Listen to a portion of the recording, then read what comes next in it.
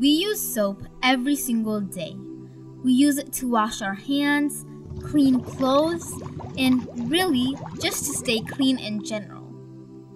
There are bacteria everywhere, and using soap to stay clean is the key to stay healthy and sick-free. Before soap was invented, some cultures, especially the Europeans, did not know how to stay clean or healthy. You will be very surprised to hear that before Europeans knew about soap, they washed their clothes with ashes and pee. Yes, you heard that right. Pee, like the one we do in the toilet. I know, it's disgusting. They use disgusting pee to get rid of the stains on their clothes. Surprisingly, this actually did work, but it was not healthy at all. To stay healthy, it is very important to take a bath. Back in the olden days, there were only public open baths. The ancient Greeks and Romans used to take a bath once a week or every other week. But when Christianity came to Europe, they did not like the public open baths because of the men and women's privacy. So the churches tried to stop the public baths and convinced the people that the regular public baths were immoral, sinful, and were spreading diseases. Since public baths had many germs, they thought the best way to solve the problem was to not take baths at all, because they thought it was more clean. They would also make excuses saying that warming up the water during the winter would take too long.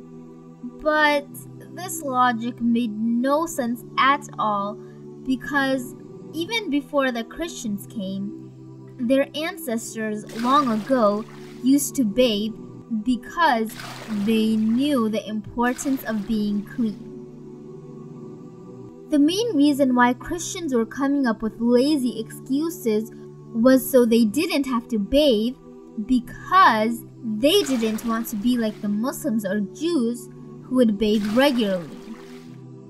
So, day by day, Christians started convincing others not to bathe by saying that it would help them be saved from diseases. Even Queen Isabella of Spain herself only bathed twice in her entire lifetime. This also convinced many people to only bathe once or at most twice the entire year. Once in the fall and the other in the spring. Now, as you can imagine, because they barely bathed, they were really stinky all the time. In order to hide their disgusting smell, they started using strong perfumes. Sometimes men carried small bags with herbs that smelled good, and the women used nice-smelling powders. As time went by, they truly believed that because they were not showering, they were finally different from the Muslims and Jews, and they thought that they were protecting themselves from germs, but this is not true at all, because they did not keep themselves or their surroundings clean, and it was nasty all around them. This bad habit of Christians not bathing and staying clean eventually led to the Black Death, which is one of the most saddest histories of all time.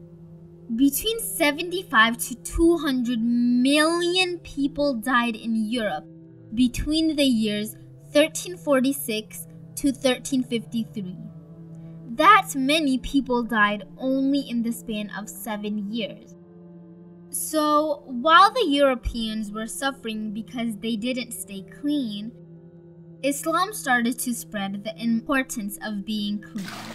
In fact, in Islam, cleanliness or being clean is considered half of the religion. In Surah Baqarah, verse 222, Allah says that He loves those who purifies or cleans themselves. So, from the beginning, Muslims tried to find ways in order to stay clean. The most important invention in order to stay clean was soap. And this great invention was created by the genius Muslim scientist Muhammad ibn Zakaria Al-Razi, who invented the recipe for modern soap bars. People made soap before him, but a lot of them thought it was disgusting since it was made from gross animal fat. This is why barely anyone used soap. Muhammad ibn Zakaria Al-Razi changed the recipe so that it wasn't gross anymore and more people would use it. He was also Iranian, born in the year 845 AD and died in 925 AD. He was a chemist, physician, and philosopher who became a hero to the entire world with his new invention of the modern soap bar. Later, many other Muslim scientists like al-Zahrawi improved the recipe for the soap bars.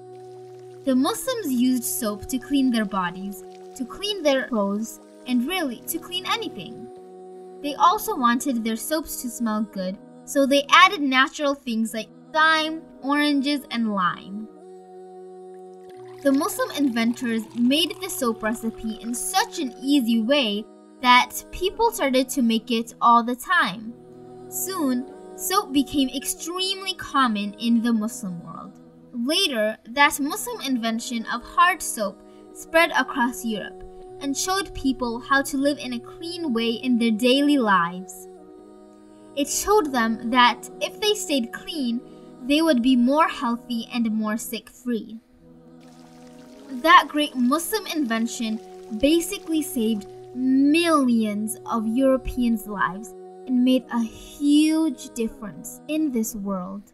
Brother Al-Razi and al-Zahrawi were true great Muslim heroes whose invention made a great difference in this world.